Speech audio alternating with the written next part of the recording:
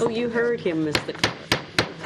I called the public work session of Portsmouth City Council scheduled for today, Tuesday, the 22nd of May, 2018, to order. Madam Clerk, will you call the roll, please? Yes, sir. Mr. Clark. Here. Excuse me. Mrs. Lucasberg. Here. Mr. Moody. Here. Ms. Simmons. Here. Mr. Smith. Here. Dr. Whitaker. Mayor Rowe. Here. Like that. Mayor, Vice Mayor, members of City Council, if you would please give me a moment. It is my pleasure to welcome the newest member to the City Manager's team, Mrs. Cheryl Spivey, the new Chief Financial Officer for the City of Portsmouth. Allow me to give a little background. Mrs. Spivey's professional career began as an accountant, and her experience progressed to positions that include finance manager, debt and risk manager, administrative services director, and chief financial officer. As chief financial officer, she fully directed and managed all financial activities and services: accounting, operations, budget, enterprise resource planning, cash management and investments, financial reporting and analysis, risk management, and procurement. Mrs. Spivey comes to the City of Portsmouth from the City of Fayetteville, North Carolina, where she served as Chief Financial Officer. She has also served in Cape Fear Public Utility Authority, Wake County, Town of Cary, as well as Local Government Commission. Her educational background includes a bachelor's degree in business administration and accounting from the University of North Carolina, Chapel Hill. In addition, she is a certified public accountant. Her professional background includes many memberships in financial organizations, such as the Government Finance Officers Association. Mrs. Spivey accomplished numerous financial operation objectives through her career. She monitored and analyzed fiscal accounting practices of local governments, managed debt portfolios and issuance of bonds ranging from $150 million to $256 million. She has reconciled $1 billion of capital projects, guided significant improvements in financial position through better communication of complex financial information, transparency of financial reporting, and procurement practices. She has also been able to identify immeasurable cost savings, directed development of financial policies to ensure public funds were utilized efficiently, improved bond ratings successfully, utilized financial modeling to enhance flexibility and to decrease costs internally, implemented a local small disadvantaged business enterprise program, strengthened staffing of finance department, and managed nearly $50 million of federal and state grants with no findings. Mrs. Spivey's vast knowledge and commitment to finance and local municipalities, aligned with her demonstrated achievement, makes her a key strategic partner in advancing our new Portsmouth. Mrs. Spivey is married to Mr. Troy Spivey and has one adult son who is recently married. Mrs. Spivey has bought a home in Portsmouth, which she closed on yesterday, and she will have her cable set up tomorrow because her husband works from home. Let's welcome Mrs. Spivey, Cheryl Spivey. Well, thank you, and welcome on behalf of Council to the great city of Portsmouth and to a great, great city team. We have an awesome team. In fact, we have the dream team. And thank you for joining us. Well, thank you, and I am honored to have been selected for the position, and look forward to serving Portsmouth and the residents of Portsmouth, and getting to know the city a lot better. Good. Thank you. Thank you, Mayor and City Council, for allowing me for the introduction. During your January 22nd, 2018 public work session, City Council requested the City Manager to develop a patch to address concerns about residential infill housing development. On February 13th, 2018, City Council, you passed a resolution requesting a zoning code amendment to address City Council's concern regarding new residential development on small lots that can be compatible with surrounding neighborhoods. Tonight, Mr. John Hartley, Planning Administrator in the Planning Department, will provide an overview of the code amendment prepared by the Planning Department in consultation with the City Attorney's Office to address this concern. The code amendment is a public hearing item on tonight's regular session agenda.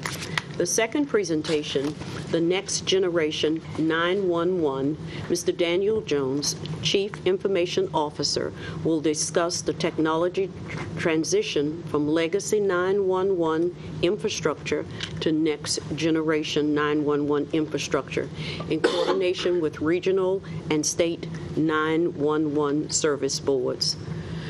Mr. Hartley. Thank you, Dr. Patton. You're welcome. Mayor Rowe, members of City Council. Now, let's try to get the right one here. One of the items on your agenda for public hearing is an item that you requested staff focus on. There was a resolution, as the manager indicated, passed in February of this year, addressing the lot sizes in the zoning ordinance. Just to kind of recap where we've been, back in 2010, prior to 2010, there were 13 districts, residential districts. With the ordinance in 2010, that was consolidated into 4 districts. The amendments that are proposed that you'll be considering tonight increase both the lot size and the lot width in 3 of those 4 districts, and I'll explain that in a little more detail in a minute.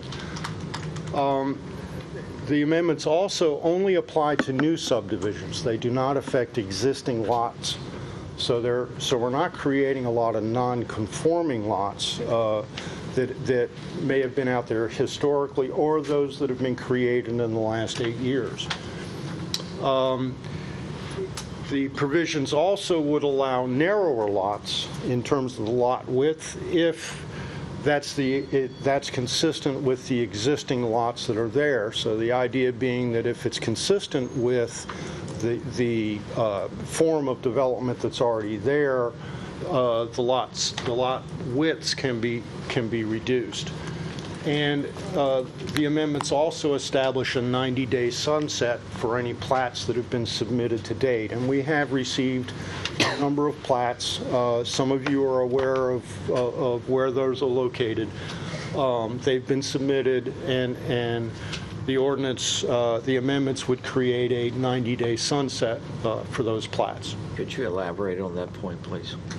Could you elaborate on that point, please? Yeah, the idea being that once somebody's submitted a plat, they've expended funds, they've hired a surveyor and an engineer to, and oftentimes acquired the property with the intent to subdivide. And at this point, they've expended funds to do that. And typically, in the zoning and planning realm, once they've initiated that process, you can't just pull the rug out from under their feet. And it's a concept called vested rights, that they've expended money trying to do what they're trying to do, and you can't just cut them off at the knees and say it's no good anymore. Is that a straightforward answer? Any questions? We're not changing the rules mid-application. Correct. So these amendments would apply to anybody as of the date they're formally adopted. Anybody who submitted something in advance of that date is allowed to continue as long as they complete the application, the process within 90 days. Any questions on that point? Excuse me. This table is probably the meat of all that is proposed. It's a little complicated, but essentially this first column is the 2018 zoning. These are the 4 zoning districts that are on the books now. The next column are the districts that were around prior to 2010. And this shows, this column shows what the minimum lot sizes were, both of the existing as well as the old districts. And then the lot widths, and these last two columns are what is proposed. And there's also a summary of this chart in your staff report.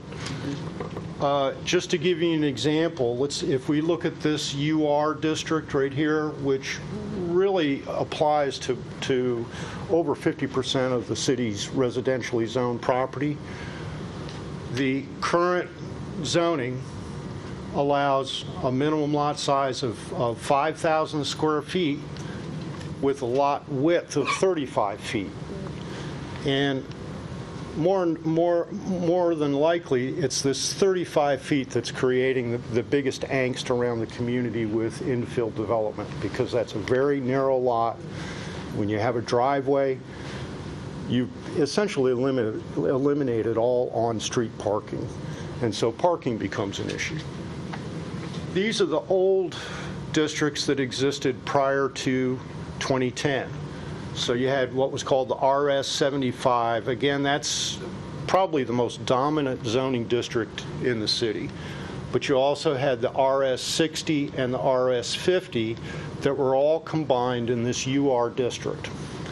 And if you look at that, the RS 75 had lot sizes of 7,500, 6,000, and 5,000. What was adopted in 2010 was the low ball, if you want to call it that, the lowest or the smallest lot size of that group of lots. What we are proposing as part of your amendments tonight is that the lot size be increased, again for new subdivisions, not existing lots, from 5,000 to 6,000 square feet. But the big difference is really the lot width. It would be an increase from 35 to 60 feet of frontage. The idea being that the combination of the lot size and the lot width is really what's creating incompatible infill development throughout the city. In looking at all of this, and it's true, you can go on it through each one of these groups. They're grouped by essentially background color.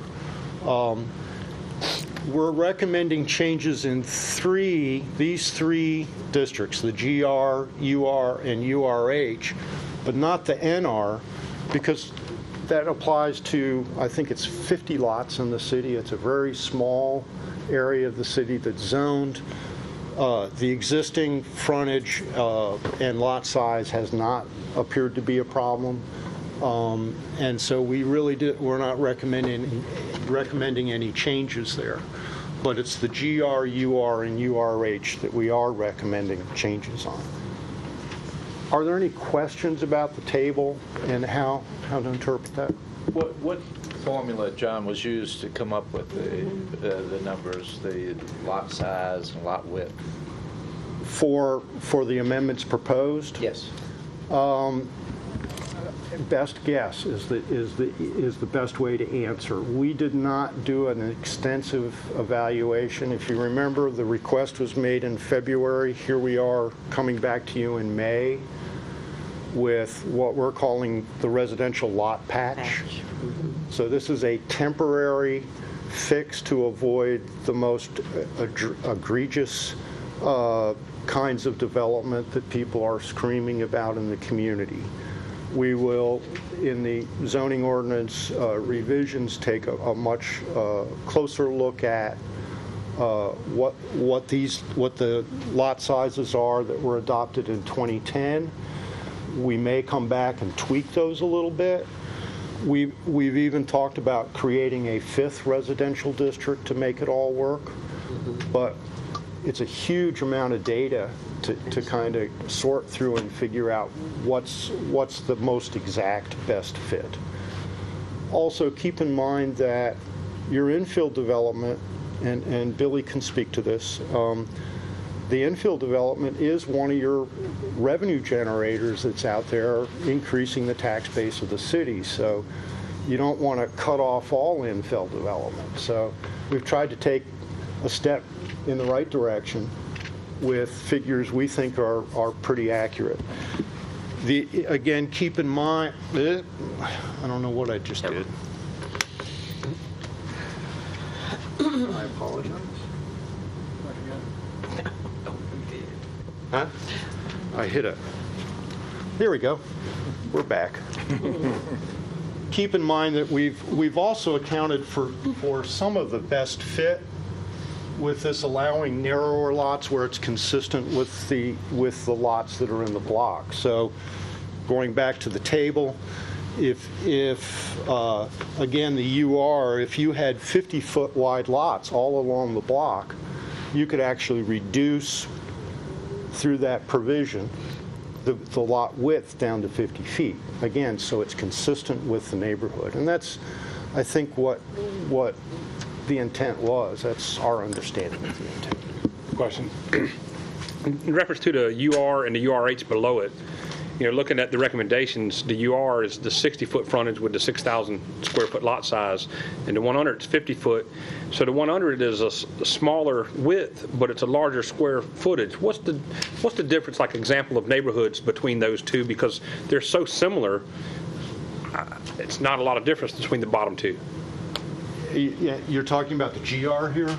No, the UR and the Down at the URH, bottom. the bottom Okay. two. Down at the bottom. These are the URH are primarily townhouse and multifamily Are you in the tan or the? developments. Well, I was comparing the bottom two because the UR has a 60-foot lot width with a square foot of 6,000, but when you drop to the one below it, it has more square footage, Yes. but less width. And I was just trying to figure out what the difference.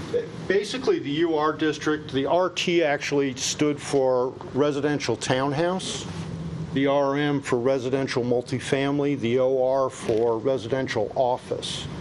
So there are really very few single-family residences in those zoning districts. So if you're developing a multifamily project, that's primarily the lot size and width that the parent parcel would have to adhere to before it's developed. So what's the Did I UR? answer that question, Mr. Clark? Well, I get it, but I just, it's not a lot of difference between the bottom two. No. It would almost seem like coming to a happy medium between the two and just have one that covered a lot more area. And that's, it's just so many different variations. Yes. Because it's almost like if you average between the 65 and the 7,500 and then went between the 50 and 60, you could cover all of them. That's why I was just curious. Again, we're trying to hit that sweet spot where we're addressing the infill development that is considered inappropriate, but not prohibit all new infill development, because that's a revenue source for the city. So, and this is a patch. This is a temporary, what we see as a temporary fix until we can really get in and dig into the meat. Did you have a question? Go ahead. So what's the difference? I get that the URH is townhouse type things. So what's the UR?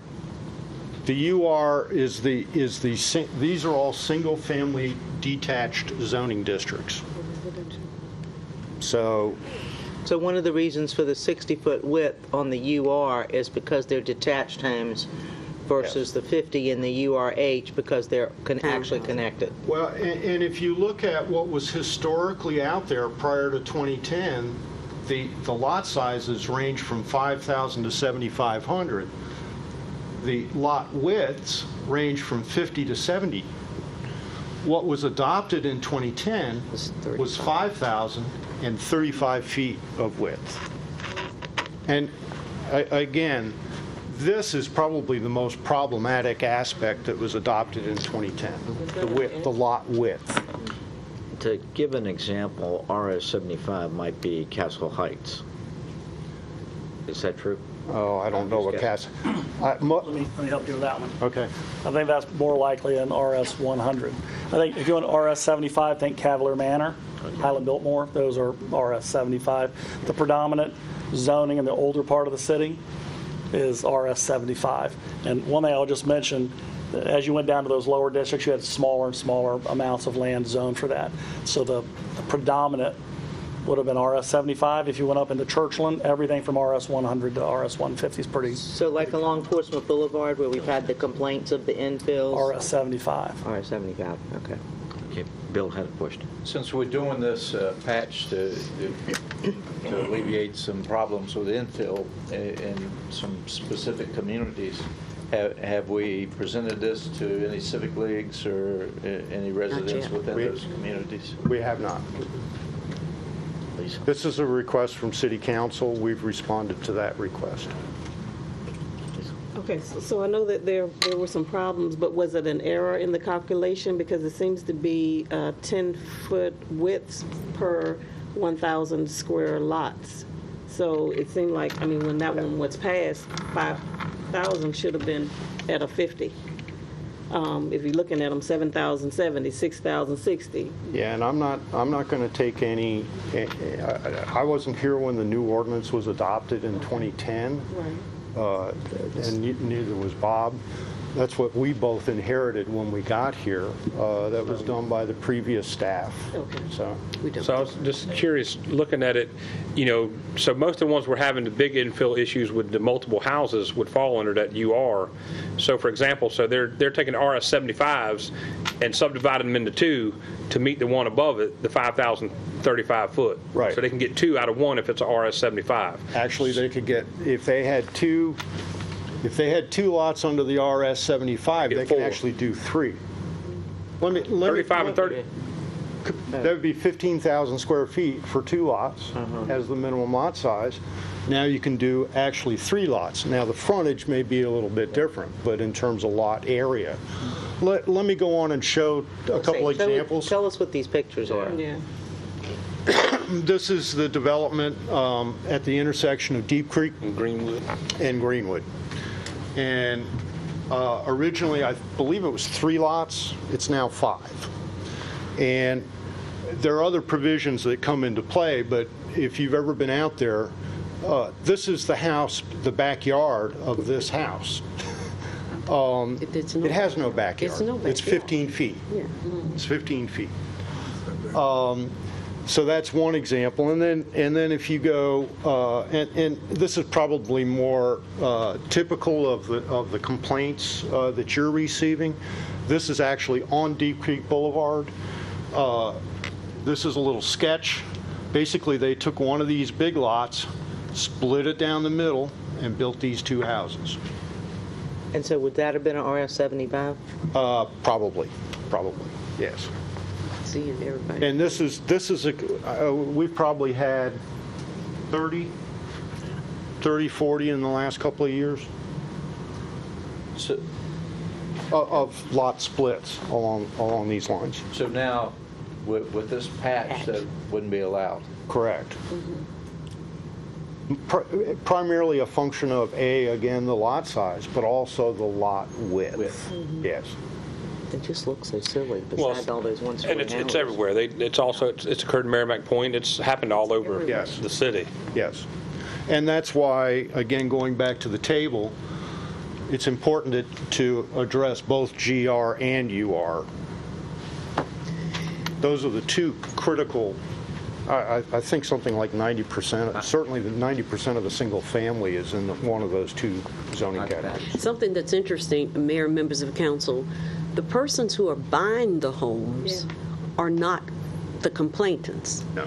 It's the citizens who are already having homes existing in the neighborhoods who are concerned. But that Deep Creek area, which has a significant number, some of those homes are so close that you can actually see, you're right there in the other person's house, which But you they know. aren't the ones complaining. Not the builders. They're not, no, the owners are not complaining. It's the citizens who have homes already existing and feel that these homes are coming into their community. Lots are being split, and the homes are so close. So it kind of takes away what was the existing character of a community. Dr. Whitaker. Yep. When on your first slide, when you said that the patch is going to apply to new subdivisions, and also I think it says re-subdivisions. Yes. Are the re-subdivisions what you just showed us, where they come in and build Yes. on an old lot?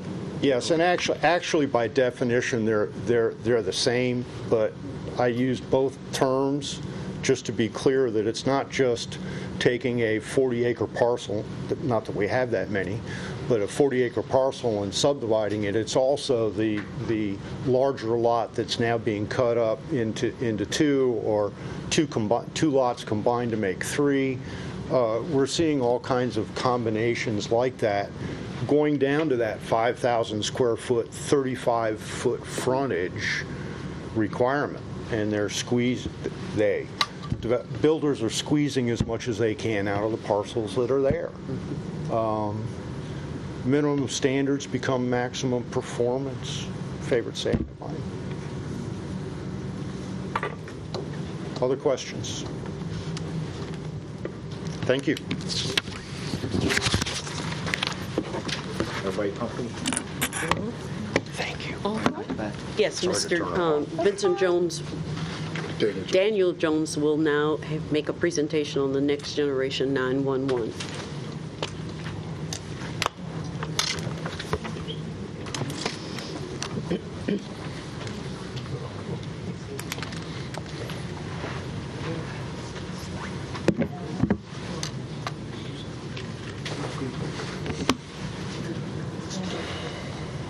Good evening, Mayor, Vice Mayor, and members of City Council. This evening I'll be briefing you regarding a presentation of the upcoming transition from a legacy 911 call routing technologies to what is now referred to as the next generation, or ESINET, which is ESINET, or Emergency Services Internet Protocol Networks. Throughout the presentation this evening, we'll highlight key areas of transition, including technology transition, diagram of a legacy 911 network, diagram of what a new next generation 911 network, the state deployment plan, and the state deployment schedule. So in 1957, the National Association of Fire Chiefs recommended a single number for reporting fire emergencies. Then in 1967, the President's Commission on Law Enforcement as well recommended that a single number be adopted. After these recommendations, in 1968, AT&T established the number that we now refer to as 911 for emergency reporting. It is estimated that the municipalities of Hampton Roads adopted an integrated 911 system in the late 80s or early 90s. Since that adoption, the 911 system routing technology has not been upgraded or enhanced since. Currently, the legacy 911 equipment cannot intake emergency requests from text messages, emails, pictures, or videos. With the transition of the next generation 911, or ESINET, citizenry will have the ability to request emergency services through multiple avenues. The ESINET routing, when completed, will be end-to-end IP, or I3 compliant.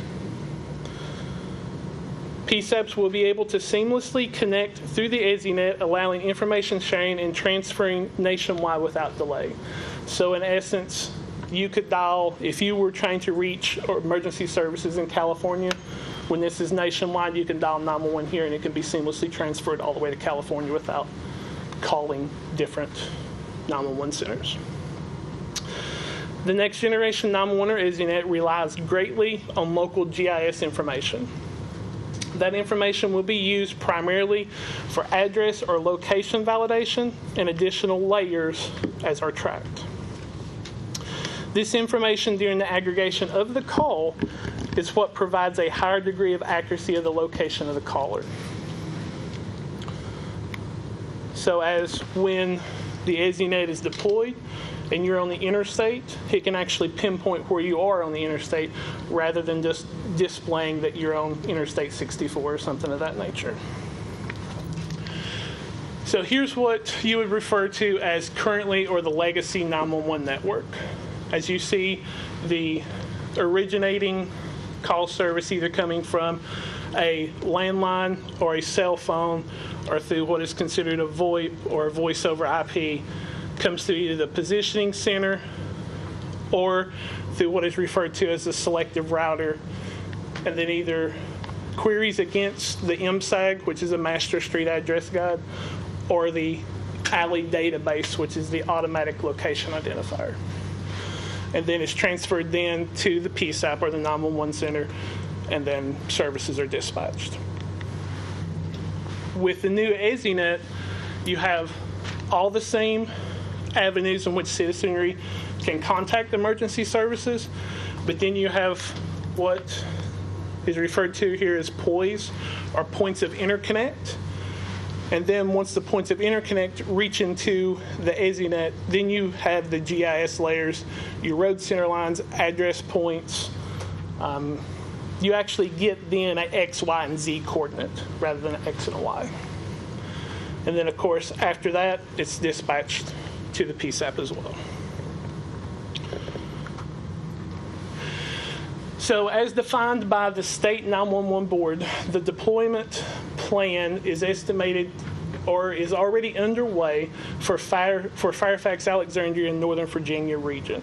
They're already in the midst of their migration. The Tidewater region has been selected as second, and then, of course, the Richmond area selected as third on a basis of population. The deployment schedule, as I said, the Northern Virginia has already began their migration, and they have until the fourth quarter of this year to complete that migration.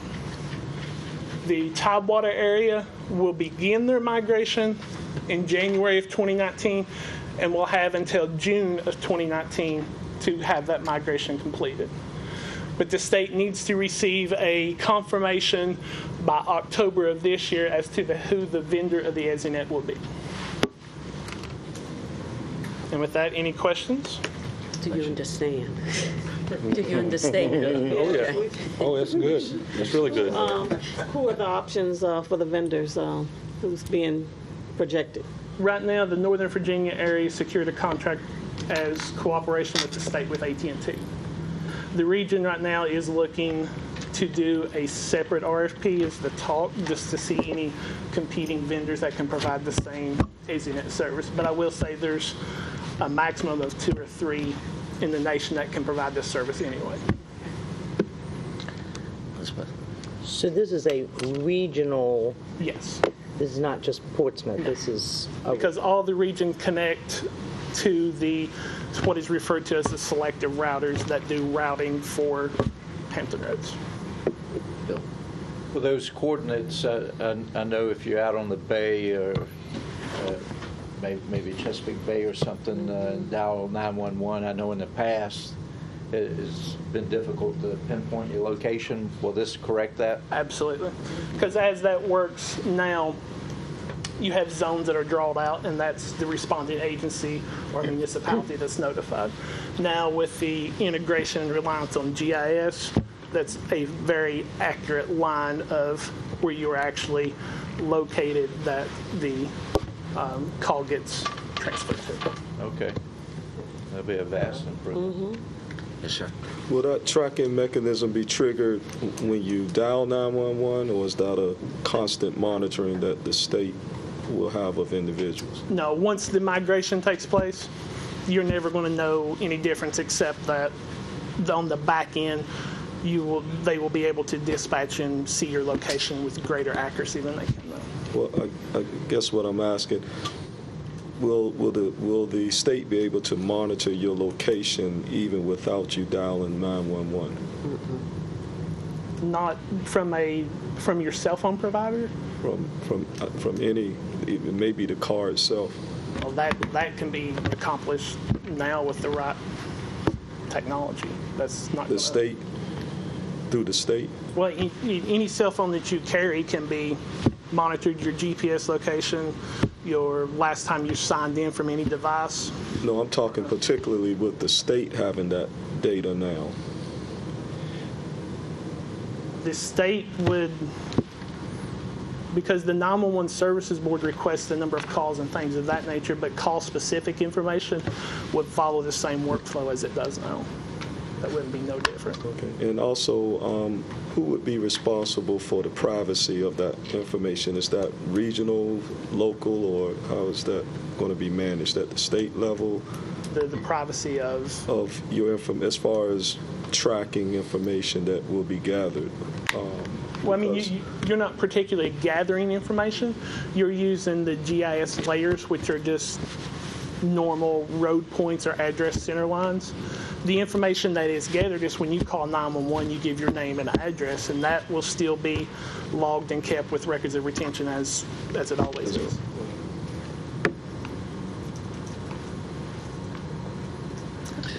Mr. Jones, could you share with council where we are with our radio tower, our new system, and how we are looking in being prepared to migrate to when this happens? As far with the public safety radio system, or what is referred to as the LMR, Land Mobile Radio, we have executed a contract with the vendor. That vendor is Motorola. We are in we're in the project phase before the design review, and that is they're staging the equipment. We're looking at the current towers as well as the coverage for the new tower. And then once those designs are approved, then we'll begin construction and transferring to the new P25 compliance system. What's the cost of that? The radio system of the transition, it's been years that this has been previous to my coming, so we would have to get the total cost over the years. It'd be good to know what the cost is. Yeah, we can get that for you. When this new system's up, new tower and everything, will that improve the radio communication specifically in the Churchland area? Because that has been a struggle for years. Yes, that is the purpose, I think. That the new site for the second tower will not only provide the coverage but the redundancy if the one site does go down.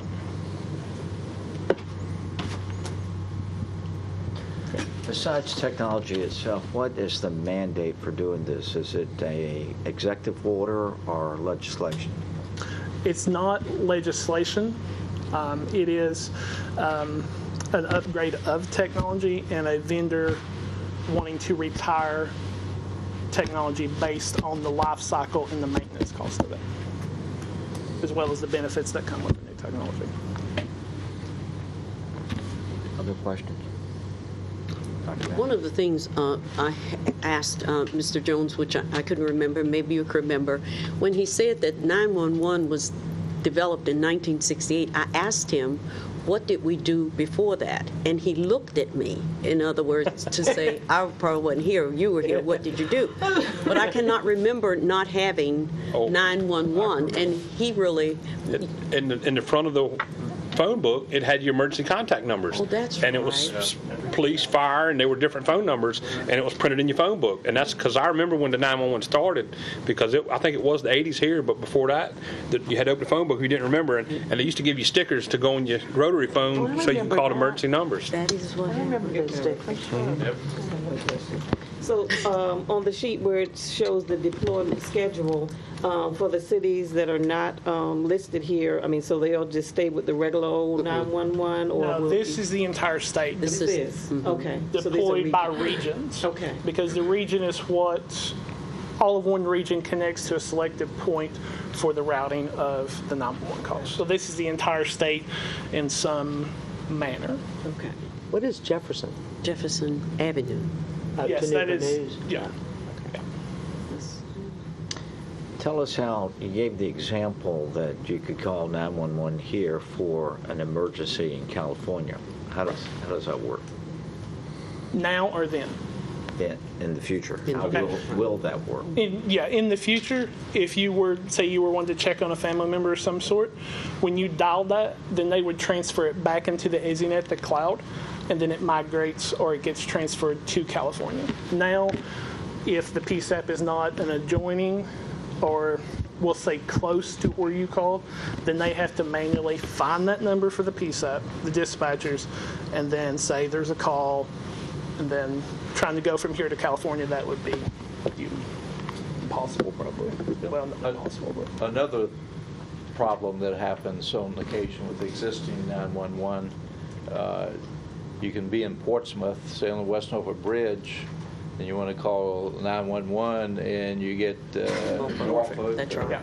Chesapeake. Will this correct it? And that's going back to the same point as currently now there are areas within as your cell phone pings against the tower and it determines your location, that boundary is outlined if you're in that, then it automatically gets routed to, say, Norfolk instead of Portsmouth. With this, it will use all those coordinates and say you're traveling on the West Norfolk Bridge, you're still in Portsmouth, or you're getting ready to cross into a neighboring jurisdiction.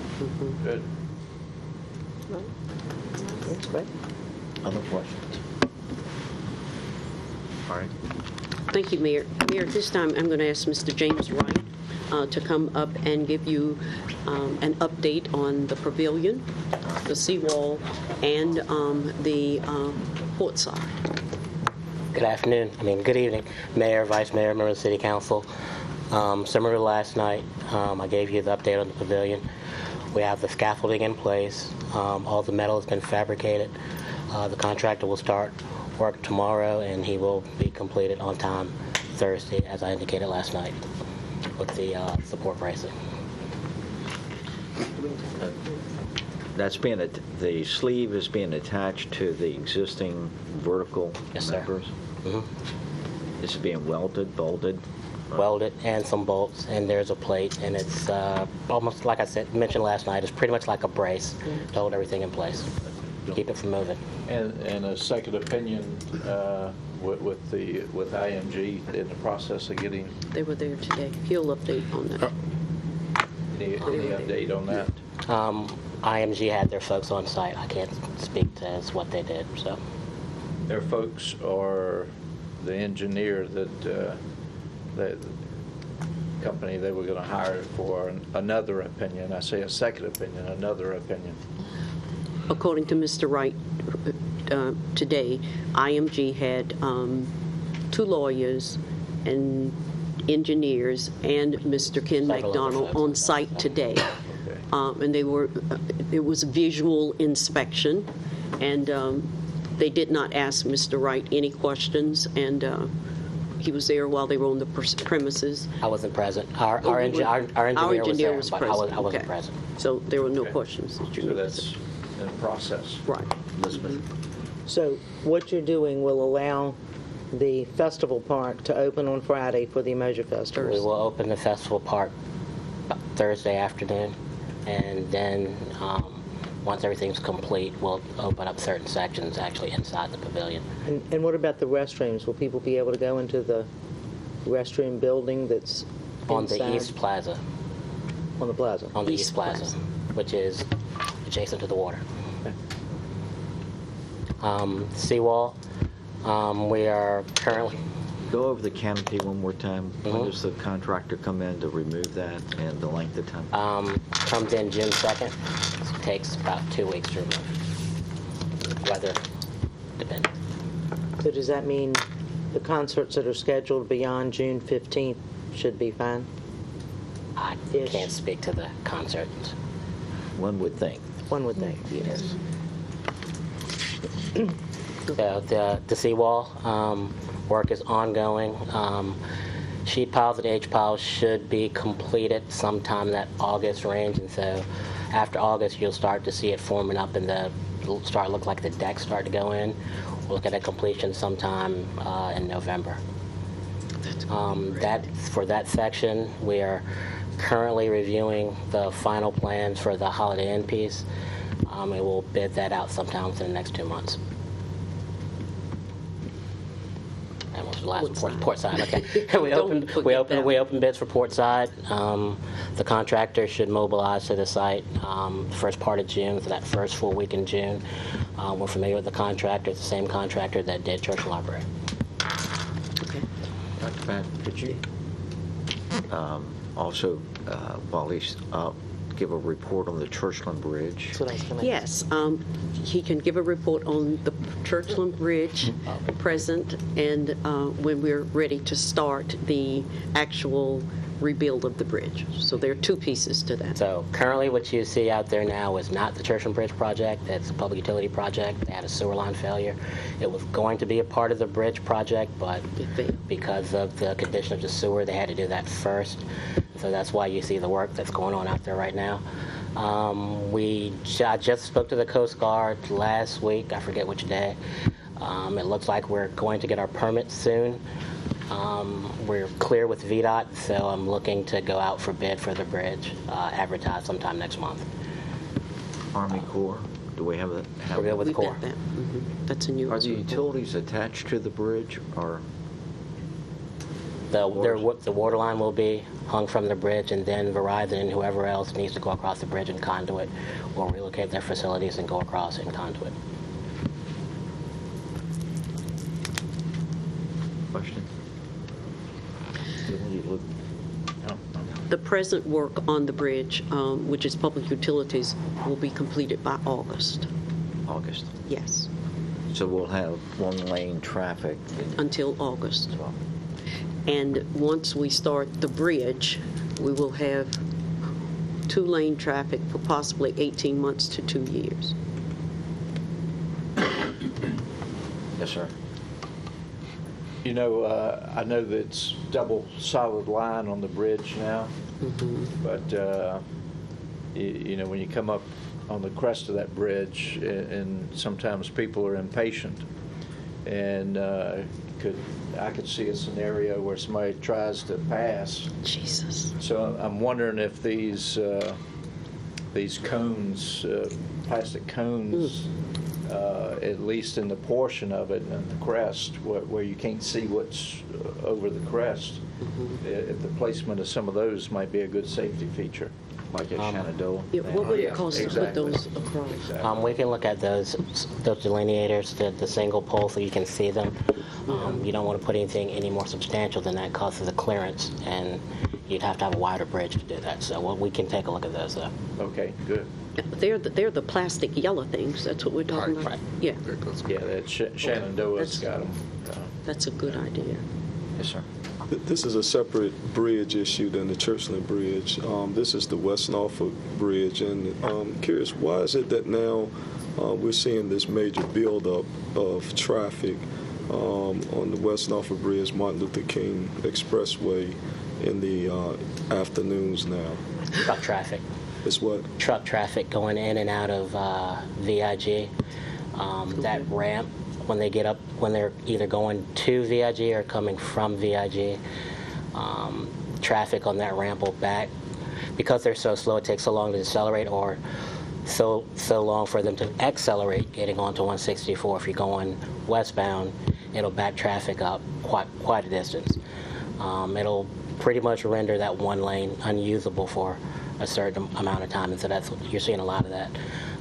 The advantage of having that built, it took a lot of truck traffic off our streets, but it's backed up that part of 164. So does that increased cargo now activity at the terminal? That's why we're seeing, okay. Also, those folks that used to go straight to Bowers Hill now are cutting across that cut to get on that 164 now. Instead of going straight, now they got to cut through. So that's where some additional traffic is also. And then the convenience of the coming off of 264 to get on the Martin Luther King to get over there. When you're leaving in the afternoon, most of the traffic is cutting to go this way instead of where we all went to Frederick Boulevard or wherever out. And since the bridge, which, my eyes, I'm going that way because the bridge, it's pretty close. So traffic's going to continue. Well, to pick up on Dr. Whitaker's comment, It's going to get question, worse. would it be appropriate to ask VDOT to study the feasibility of restricting trucks to the right lane? We could, and I'm going to, if I could call Mr. Baldwin, who is Before you do transportation. that, Okay. is that something we want the city manager We need to to inquire? look at. I thought you were saying that's what the problem is, those trucks are in that. I mean, they're not all in there. I think what the mayor's mentioning is he's to restrict them. I mean, one truck over in the left lane and you back up both lanes. Yeah. At least you'd have a fast lane. That would be Could we do that? inside lane. Okay. Restrict the trucks to the outside lane. Okay. Yeah, like they do going across the bridge, Berkeley Bridge. The signs tell the trucks to stay in the right. Yeah. Do we want the city manager to pursue that? Doesn't with hurt to VDOT? ask. Yes. Yeah, we can ask. Okay. All right, we'll get our team and get that request made. Right. One other thing that's a problem, High Street, when you're coming off the ramp, there needs to be a stoplight there. A lot of trucks get off. A lot of those big trucks get off, and then there's only 2 lanes. And maybe if it was a 3rd lane, maybe it would help also, but it is terrible getting off when those trucks are trying to turn left to go on Virginia Avenue and to PIT. It's a big issue. It's going to be An accident. Yes. Mayor, if I may, when the Martin Luther King opened, immediately the team here saw the problem. We met with the past, can't call his name, who's now over the Hampton Roads. We met with Mr. Otterback. We have meetings with Mr. Otterback's team here. They said they would look at it, but there was no movement. So I went back to Mr. Otterback, and I have also met with the new person who has taken Mr. Otterback's position. However, there was some reasoning that they gave, but we continue to press that. No, they say there's a light right there on the corner by the church, and we have said that light needs to be moved, but there's some issue. The light that she's referring to was a temporary light for the Turnpike Road project, so it's been removed.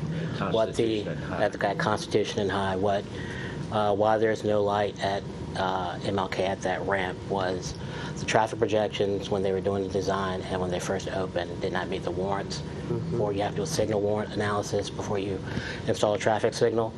Did not meet the signal warrants, but it can certainly be revisited. Situations change can be reanalyzed, so we can bring that up. Before we go, do we have a consensus that we want the city manager to push. make the... Yes. Yes. Well, in addition to that, I know before the flyover was connected to the West Norfolk Bridge, it used to drop off on Bayview Boulevard, and the truck route back then was down Mount Vernon Avenue. Later it changed to Chicago Avenue and Virginia Avenue. But with the new MLK, if the trucks are going to PIT, they don't need to get off at High Street. They should be taking that last exit that circles them around through the entrance to PIT, the last exit prior to entering the Midtown Tunnel. So we might need to evaluate that and it be a no-through trucks now, because I know that was the truck route, but that was pre-MLK connector. So they really shouldn't be going down High Street and through Virginia Avenue unless they have a destination in there. So they're trying to circumvent it to cut through there. That shouldn't be a truck route anymore, because they have the on-ramp that's right there off of Virginia Avenue, at the overpass prior to MLK by Sugar Hill, and so they really shouldn't be cutting through Virginia Avenue and High Street anymore. They sure do. Okay to include that comment? We'll include that also. All right. Okay. One last thing, it's a traffic discussion. We got a request from the Old Town Business Association for signs on the interstate, state control roads. Yes. I responded, copied council. Yes. Can you come up with what we need to do? Yes, we can put this on the work Yes, session? we will have a report back. Mr. Vincent Jones has worked with the proponents of the Old Town Business Association, have all of the information from the state and the cost of what it would incur for that. So we'll put that on the work session. It's really ironic that you're traveling east on 264 in Portsmouth and you'll see a sign for some attraction in Norfolk, but none in Portsmouth. Right. Not even the Children's Museum. Right. How goofy is that? We'll bring that to a work session.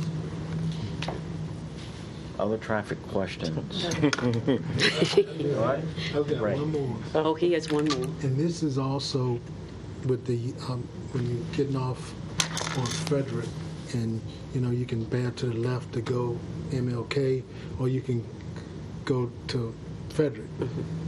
Anyone that's stopped right on the crest of that hill is gonna get creamed, because folks come off. It says 25 on that ramp, but it's a hill, and you can't see until you get to the top of the hill. A warning sign or blinking sign or something to warn people, because sooner or later, folks are putting on brakes. If you come too fast and there's a car just sitting right at the top of the crest, and you come over a little too fast, you putting on brakes, and then the folks behind you are breaking down from 50, 55.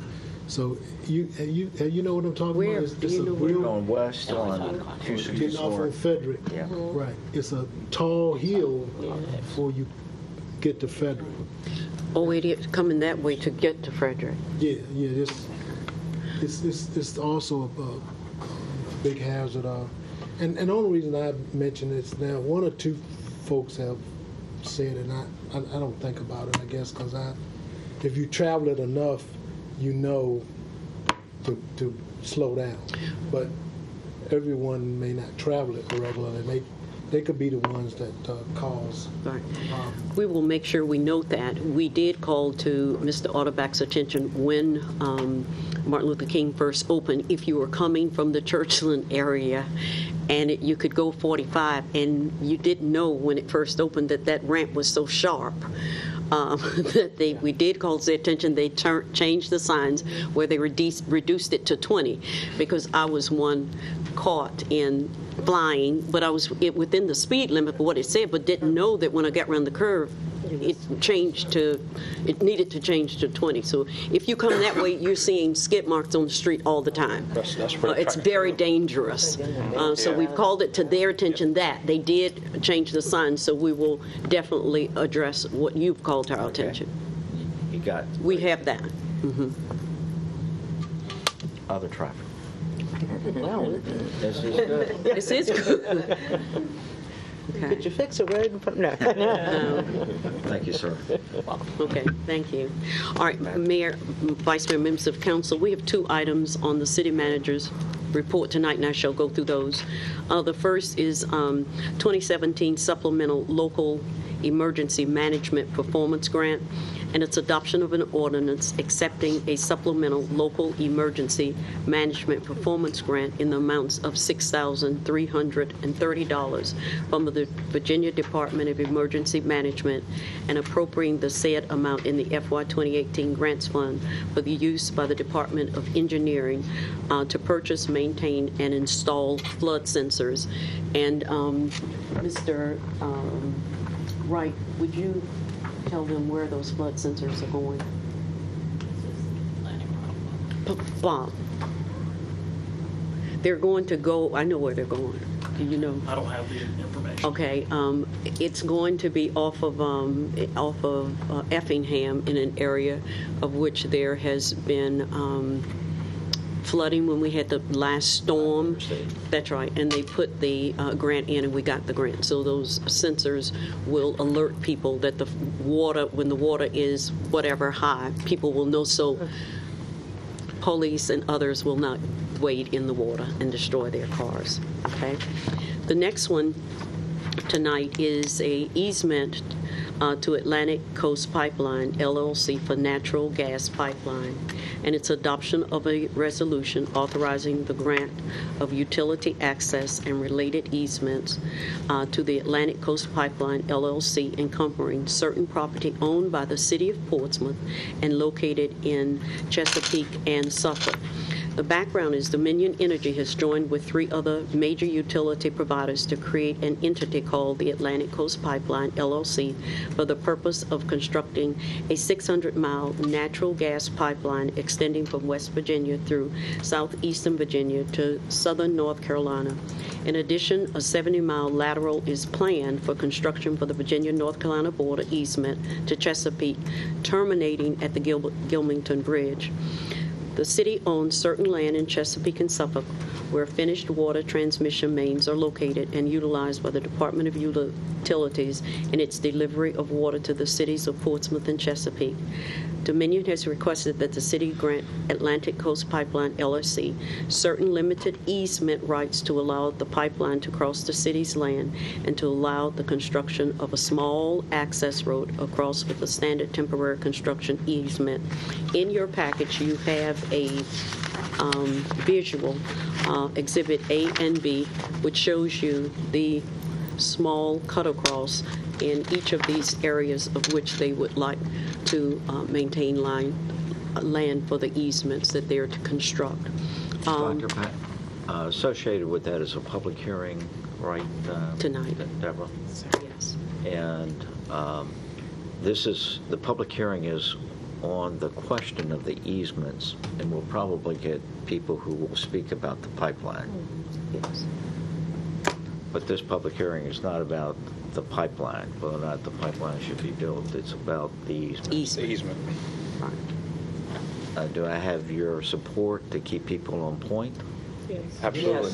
Absolutely. Definitely, sir. Well, aren't those associated with each other? Because if you grant the easement, then the pipeline is built and there becomes a pipeline issue.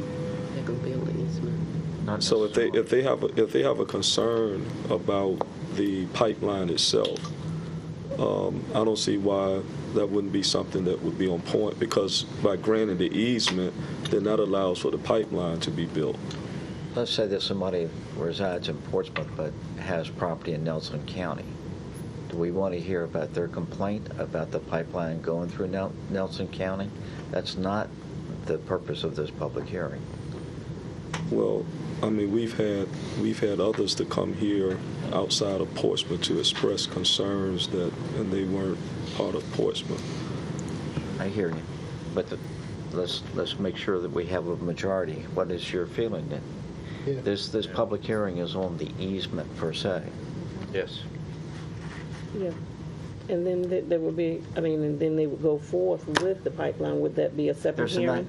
There's another venue for That's that. above us. That's not us. Yeah, That's way at above our pay other Just a little levels. bit. Yeah. And there have already been hearings on Yeah. On the pipelines, pipeline. All over the and state. regional, all over the state.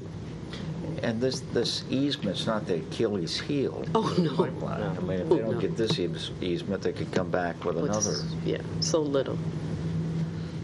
All right. Also, we have a public hearing on a zoning application, and I just want to remind everybody that because we haven't had a zoning application in a while, that we decided to have the applicant explain the application, and we give the applicant 10 minutes to do so. So, City Clerk, Madam Clerk, if you'll put the clock on. Yes. When we get to this point, I'll ask the applicant or the applicant's representative to explain the application and give them 10 minutes. So are we changing from the procedure where I thought planning was presenting? Not from the applicant. Remember, we We changed changed it a that. long time ago. Okay. Oh, that's right. Yeah. Okay. Okay.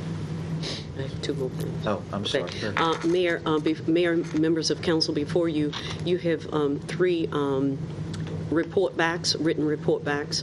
One, the city manager to confer with the city treasurer and schedule quarterly presentations before city council during public work sessions and update on tax collection, investments, and savings. Mr. Page Cherry, our city treasurer, is scheduled to present the first requested quarter report on Tuesday, June 12th, during a public work session. You requested the city manager to contact Admiral Quinley about federal funds for Effingham Street improvements.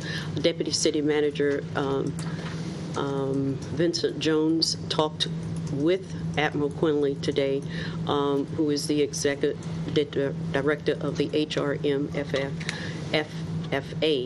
and he provided that the funding source is called the Defense Access Road Program, that the program is not well funded, and that he would be providing us information on how to apply, but the amount that they have is not adequate for the request that cities would be making for such projects as we have the Effingham Street. So he's going to get back with us and at least give us the information as it pertains to an application. But we are going to apply.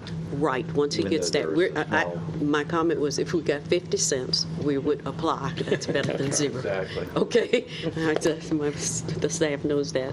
The next was a request city manager to come back with a study, cost, impact on the feasibility of providing a $75 monthly cost of living adjustment COLA for the widowers and widowers of retired police officers and firefighters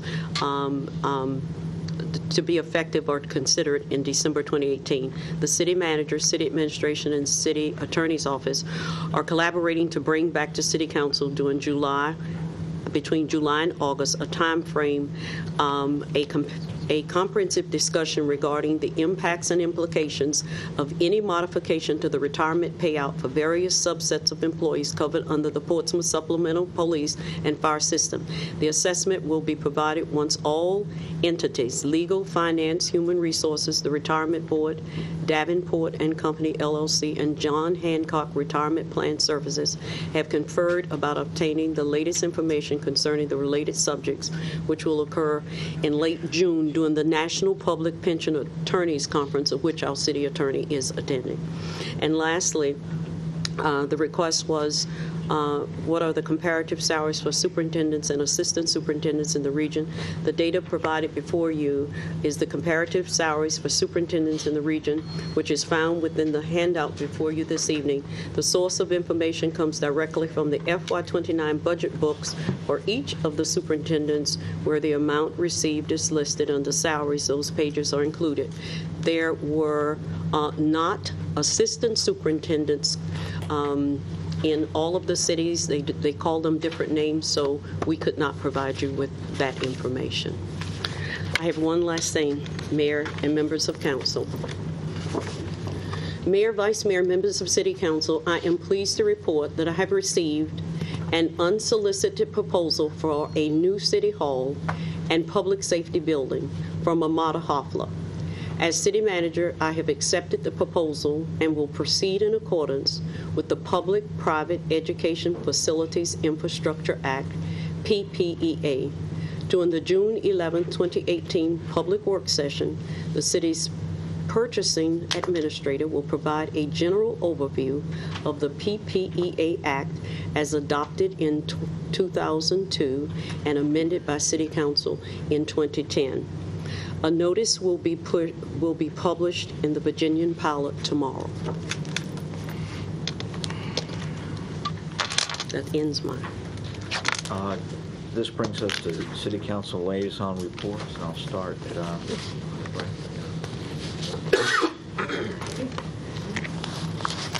The Memorial Day Parade is this coming Monday at 10 a.m.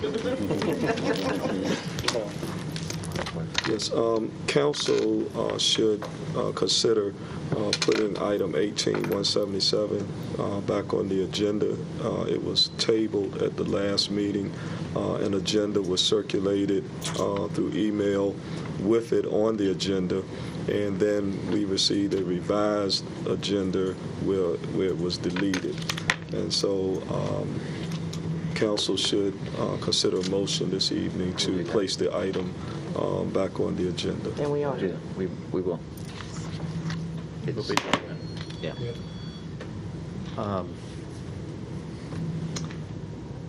We have appointee evaluations, our annual evaluation, and you have a schedule to June 11th. June 11th. Mm-hmm. So we'll get the evaluation form out to each member of council. If you'll get it back in to me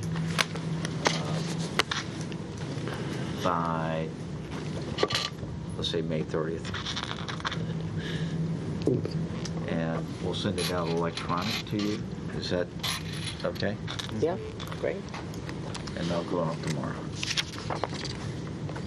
June 11th is the Monday, Monday. and that will be the only thing 6 on the p.m. agenda? Yes, sir. Okay. Yes. Will that be in a form where we can type it, or we just have to print It's it a Word again? document, so I'll So send we it to can- you as a Yeah. Word. Okay, Oh, that's okay. so much better. Yes. Yay! Yeah. Much better. It just file it electronically too. Would Yeah. be- Yeah. Yeah, that's much better.